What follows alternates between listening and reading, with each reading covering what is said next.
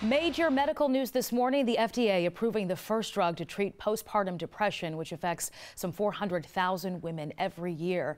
Doctors are calling this a game changer because instead of taking months to feel better, the drug can actually work within hours. Here's Kristen Dahlgren. After the birth of her first child, Stephanie Hathaway knew she had more than just baby blues. I just thought, oh my goodness, if I put the baby down, I might hurt myself. She was diagnosed with postpartum depression, a condition that affects 1 in 9 women in the U.S. Even using antidepressants, it took months for her to feel better. Nothing was helping after the birth of her second daughter.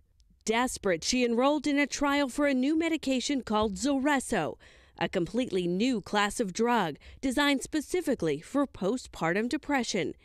It's a one-time infusion given in a hospital setting for 2.5 days. Stephanie noticed a difference within hours. I woke up from a nap and the thoughts were gone, and they never came back. Being able to treat people quickly within days is unlike anything we've ever been able to do before.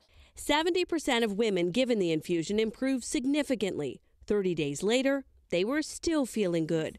For Stephanie and her girls, Hadley said, "Mommy, you're back." And I said, "Yeah, I'm here." It's been life-changing. Kristen Dahlgren, NBC News, West Hartford, Connecticut.